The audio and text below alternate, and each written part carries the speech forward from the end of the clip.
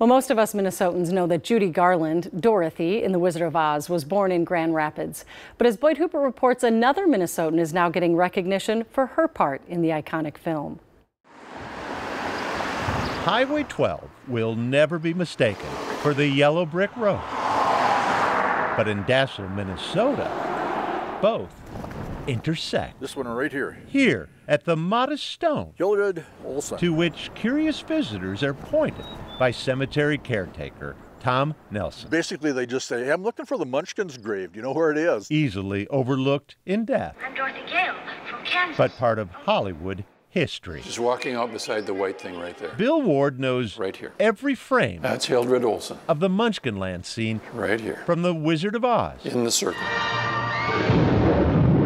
The 1939 film featuring the same Hildred Olson who was front and center in the Dassel class of 1931. She's a true Dasselite. The volunteer with the Dassel History Center. We have one photo in 1952. Has spent the past 2 years. Hildred made her living as a vaudeville actress. Delving into the life of Hildred Olson. This is one of the most unique photos in American history. Second oldest of 4 sisters born with dwarfism who grew up in this Dassel home, Hildred jumped at the chance to join fellow Minnesotan, very close to Julie, Judy Garland, in The Wizard of Oz. 36 inches made her the smallest Munchkin on the stage. Bill's research Dassel History Center will be the basis for a new exhibit. Here she is. Including a recreation of Hildred's Wizard of Oz costume. She probably is the most viewed Dassel resident that has or will ever live. Carolyn Holge, museum director, is probably right. Hildred is right here in the circle. But Hildred didn't live long enough to know the extent of it.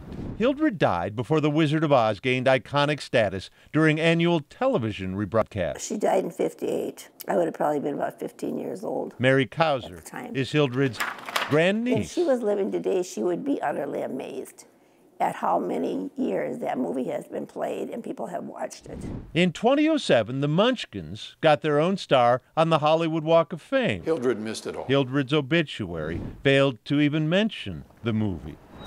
And that meager stone. We knew right away we need to do better. Which brings us here. I'm etching Hildred Olson. The museum could not have landed a better wizard of granite than Julie Gustafson. I bet I've seen it 150 times. The movie and the Munchkin. It's childhood memories, it's all that attachment to it. And the yellow brick road on which today rides a truck. From 1958 overdue, yes. Here it comes. With a stone and a base. She looks great. Intentionally the same height as Hildred. I think she'd say that's pretty cool.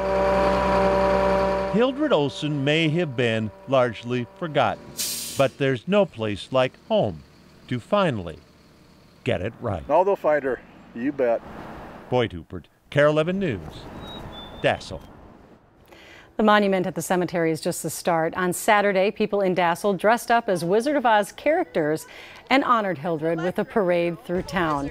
The doors were then opened on the new Hildred Olson exhibit at the Dassel History Center. If you're interested in visiting, you'll find Hildred's monument at her gravesite in the Dassel Community Cemetery, less than a minute drive from the museum. It's fantastic. Amazing story. My goodness, I never knew. Huge fan when I was a kid. I collected Wizard of Oz stuff. I know you said that. I don't remember Wizard of Oz collections, but I can see why. Oh yeah, I had this dollar with the Wizard of Oz in the middle versus George Washington. Funny how you remember that? Yeah, my grandma We can't remember what we had had for lunch? No idea. Maybe I missed lunch. Darn it. Okay.